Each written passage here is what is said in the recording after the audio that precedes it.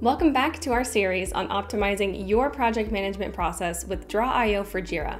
Hey, my name is Emily, and in this video, we'll explore how you can make your sprint retrospectives have an effective and meaningful impact on you and your team with the help of draw.io. At the end of each sprint, it's crucial to capture valuable insights, reflect on what went well, and what areas need improvement.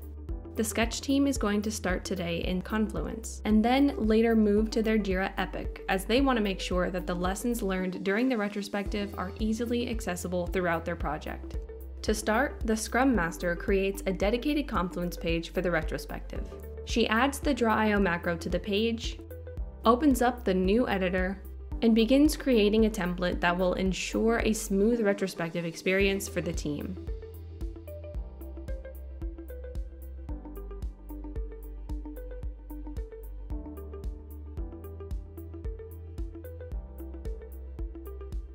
Once she's done with the template, she invites her team members to the page.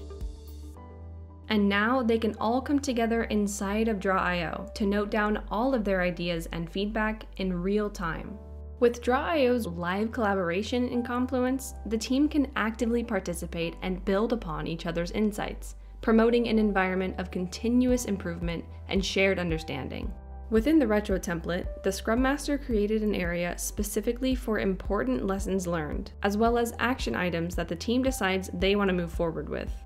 It could be a reminder to include a profanity filter in the AI emote creation process, or a note about the need for additional training in Python to complete certain tasks along the way. But why use both Confluence and Jira? Why embed the retrospective diagram into the Epic? The answer is simple.